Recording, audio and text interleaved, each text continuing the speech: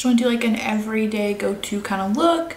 I try to do a really affordable one, so I try to use mostly drugstore things and stuff that are really affordable and not expensive. If you guys want to see how I got this look, then just stick around. Okay, I'm going to start off by just priming my face.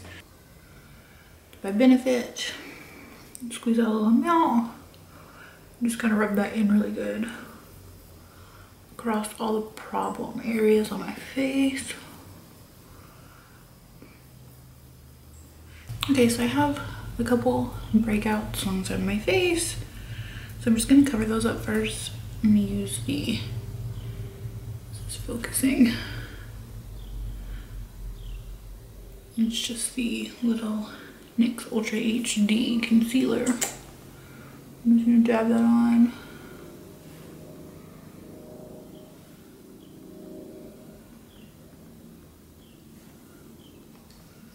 It's probably not the most hygienic to just kind of like, you know, apply it straight out of the container because you're just kind of putting bacteria back and forth, but you know.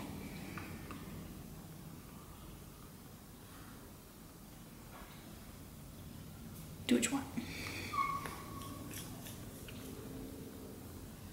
Just taking my finger, dabbing that in so that it's blended before you put foundation over it. So if you don't blend your concealer, you just like throw foundation on over the top. Sometimes you can end up with like white spots under your foundation if your concealer ever lightens. I'm gonna take the Maybelline Matte and Poreless, the normal to oily skin version. Now that's on my face, I'm just gonna go in with like a flat top kabuki brush and just kind of like buff that in a little bit. I have textured skin, so like just doing this doesn't really work for me. I end up having to blend it out with a beauty blender, or like I end up usually having kind of like a streaky face. Or either you can, like I said, see the texture in my skin because my skin isn't perfectly smooth. If you have perfectly smooth skin, then I would definitely say to buff, like just put this on your face and buff it in, and it would probably come out really nicely. But I don't have that luxury, so here we are. Like you see, this brush is just makes it go patchy, sorta, all over my face.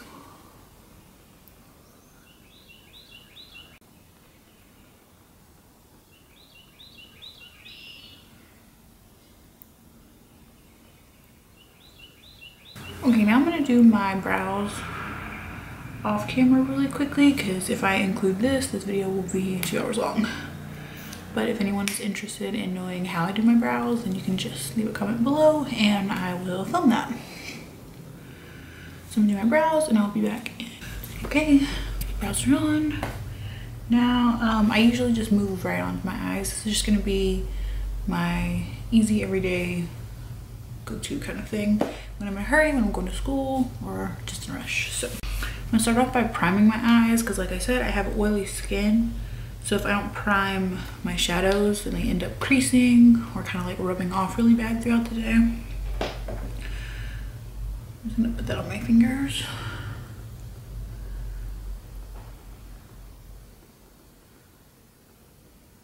And just dab that on so that it kind of gets a little nice and tacky. Now apparently somebody wants to hammer something. Now I'm gonna go in with the Carli Bybel palette by BH Cosmetics. I have like a couple things from BH and it's just, you know, okay, but I really like this palette. Like I think it's actually pretty good quality and it was super cheap. I think it was like $12, $12 or $13, like, you know, super cheap. I'm gonna start off by going in with this color right here. I don't think, yeah. None of these colors have names, so it's just this lightest shade. And I'm just gonna place that all over my lid as kind of like a base shadow.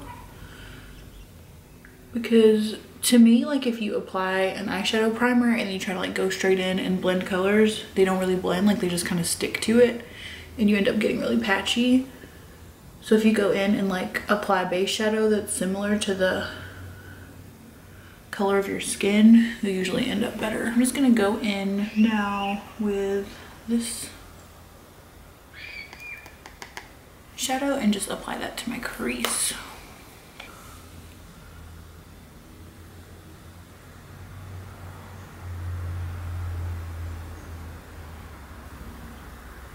With this, you just really want like to blend. You use like windshield wiper motions back and forth, and then I blend in circles like this just to try to make sure that everything is blended together really nicely.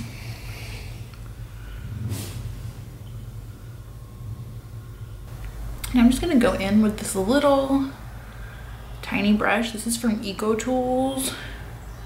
It says it's a shade brush. And then, let's see, I'm gonna go down here, this color over here in the palette.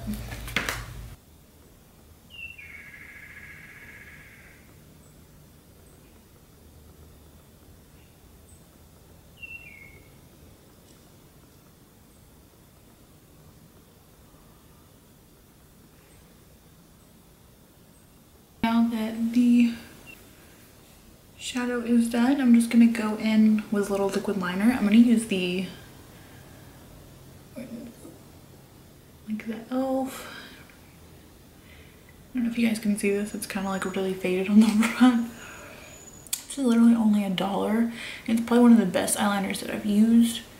It just has a really small tip, so it's kind of easy to just flick that wing out, but it's also easy to kind of get carried away, so just be a little careful with that.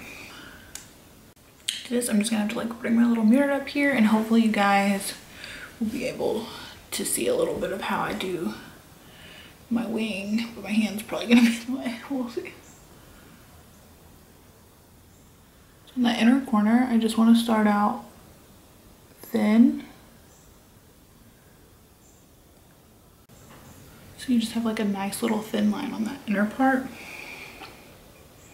Because you can always like go back and add more liner in, but it's kind of really hard to take it back off if you decide like, oh, that line's too thick. Just, unless you got a lot of time in your day.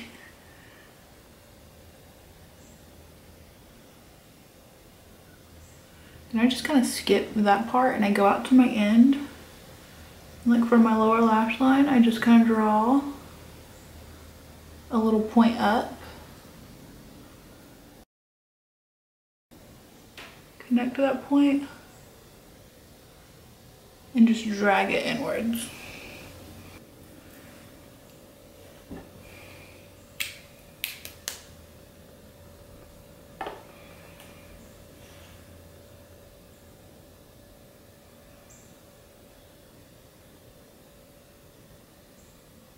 This, I think I got it in like an Ipsy bag or maybe a Birchbox, but it's just like the little It Cosmetics. It's called the Hello Lashes 5-in-1 Clinical, what is it? Sorry, 5-in-1 Clinically Proven Mascara. It's a little box like this. So we're just gonna give this a shot. Never used this before.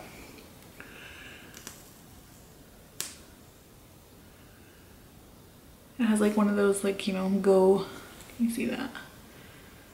Like go vertical thing. You're supposed to be able to do it like this. We shall see.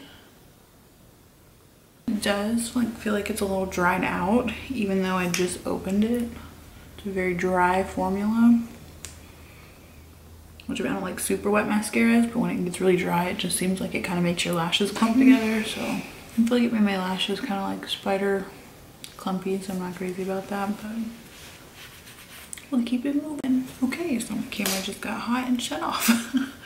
I just put some more of that NYX HD concealer on my nose, under my eyes.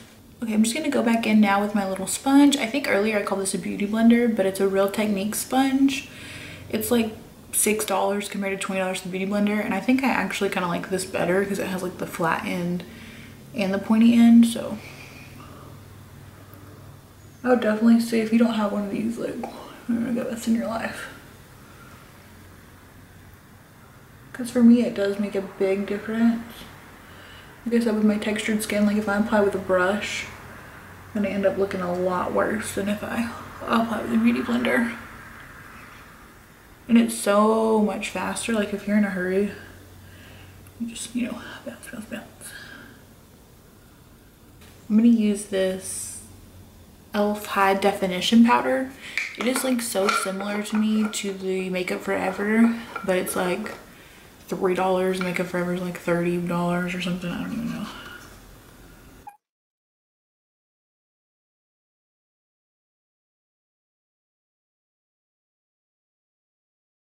Just gonna take like a big, the other little powder brush, but it's kind of smaller. I'm just gonna like apply that along my hairline to kind of give my skin some color since I am so pale. A little around my ears. Okay, and then to contour, I'm gonna go in with this Real Techniques Expert Face Brush. I think this is actually supposed to be a foundation brush, but I really use things for what they're supposed to be used for. I'm just gonna go in.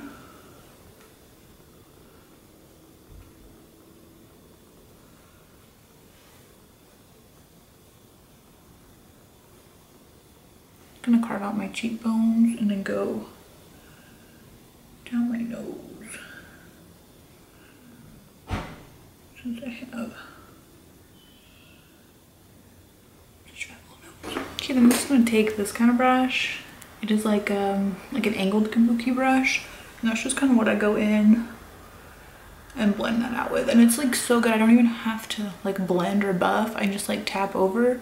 Because like I said a million times, I have textured skin. So if I'm not really careful about how I move brushes on my face, it'll make it look even worse. I go in with this NYX Baked Blush.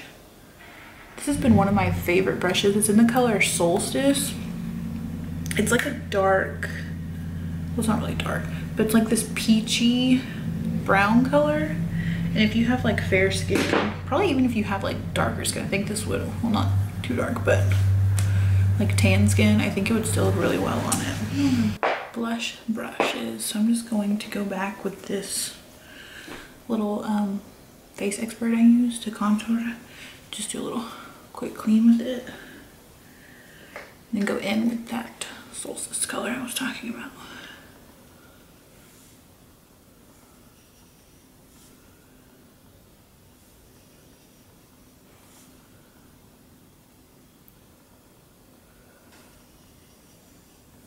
Okay, now I'm going to go back in with the Carli Bybel BH Cosmetics palette. And I'm going to mix this color and this color together for a highlight. I'm just going to use my little Anastasia Beverly Hills A23 brush. I'm going to use more of the pinks in the bronze shade. Just because I'm so fair, but like this freaking highlight, like, do you see that? Do you see that? Hey. And a lot of people, you know, they say, oh, if you have oily skin or if you have textured skin, you shouldn't highlight. It just makes it look worse. I don't care. I like to highlight. I'm gonna apply that right to my Cupid's bow.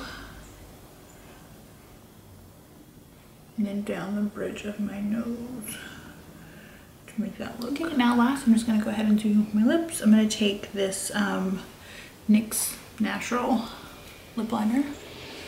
I'm gonna get up close here too. Ignore my mirror.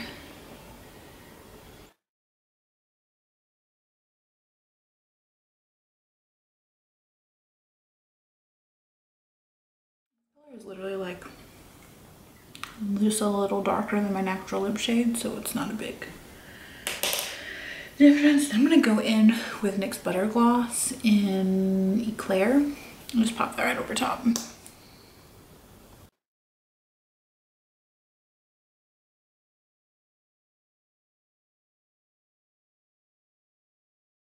are now horrible for that mascara. I wouldn't recommend that Cosmetics mascara unless I just got a really dry one. If you have any questions or have any requests or anything that you want me to do, just let me know, leave in the comments. And if you have any questions about anything that I use that I didn't say, just check the bottom bar because I'll have that down there. I'll have my Twitter, Instagram, Snapchat, all that stuff in case anybody wants to chat with me. So thank you guys so much for watching, and I will see you again soon. Bye.